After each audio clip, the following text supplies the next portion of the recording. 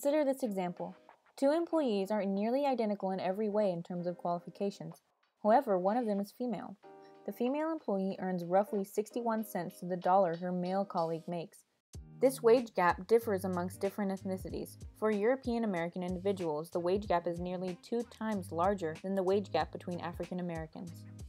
The highest paid individuals of Asian American males earn almost twice as much as Latino women, who are the lowest paid group. The wage gap also increases with age because of the accumulation of wage discrepancies. One factor that may affect the wage gap is the motherhood penalty, which is the reduction in women's lifetime earnings that result from having children.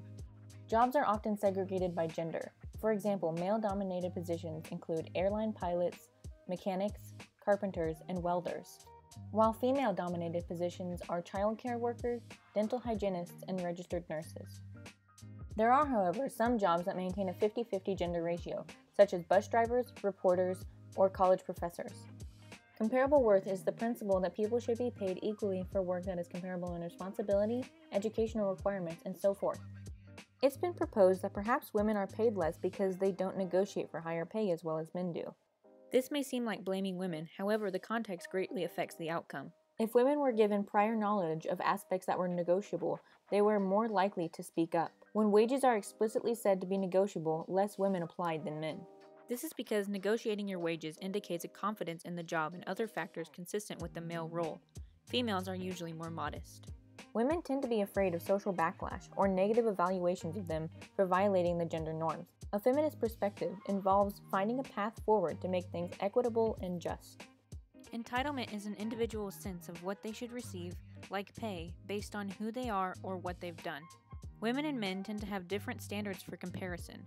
Women compare with other women and see that their pay is equitable, while when they compare it to their male colleagues, they see a drastic difference. This leads to women tolerating the wage injustice because at least their fellow women are getting paid equally. In self-reports made, men felt they deserved more pay than women and granted themselves higher bonuses. Jobs used to be advertised based on gender. That has since been outlawed. But today, modern sexism is used in the wording of the ads, such as catering the ad towards men by using masculine phrasing. A classic experiment showed that even though the woman's work was identical to the man's, her work was judged to be inferior to his. An average effect size of 0.08 was found comparing the value of men's work to women. This value indicates men were given slightly higher ratings. Gender bias depended on how much information the rater had about the applicant besides their gender. The climate of the workplace determines the amount of discrimination present. Marginalized groups need to feel welcomed in their work environments. Implicit stereotypes and microaggressions are still indicated in modern work environments, such as people of the LGBTQ+ community feeling uncomfortable if their gender or sexual identity is known in their workplace. The glass ceiling is an invisible barrier to the promotion of women and ethnic minorities into upper management levels. A quote I found while reading this chapter states, "Breaking the glass ceiling isn't just good for women, it's good for business." Women might be perceived as ineffective leaders for a variety of reasons. A possibility includes lacking abilities, personality traits, and interpersonal skills. Women's skills are usually measured subjectively instead of objectively, therefore creating an inherent bias. Role congruity theory is a theory that holds that people tend to perceive incongruity between leadership behaviors and the female role, and therefore are prejudiced against female leaders. Are we making any progress? Yes and no. Barriers against women are more permeable today than ever before, but they are still present.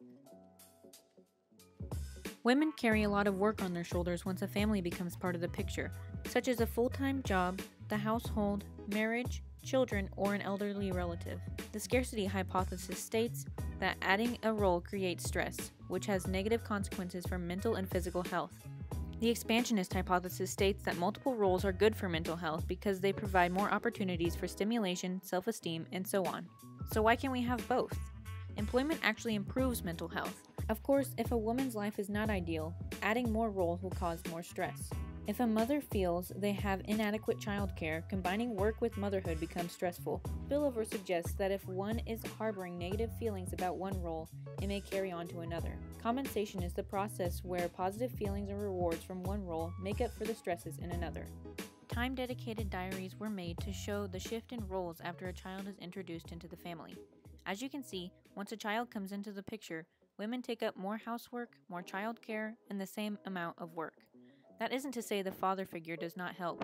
This is just on average for dual-earner heterosexual couples. In conclusion, the gender gap persists across ethnicities. Discrimination and climate are important to equity in the workplace. Gender roles must continue to change so that men contribute equally and feel equally as responsible for housework and childcare. Perhaps the U.S. government should provide affordable childcare to alleviate some stress.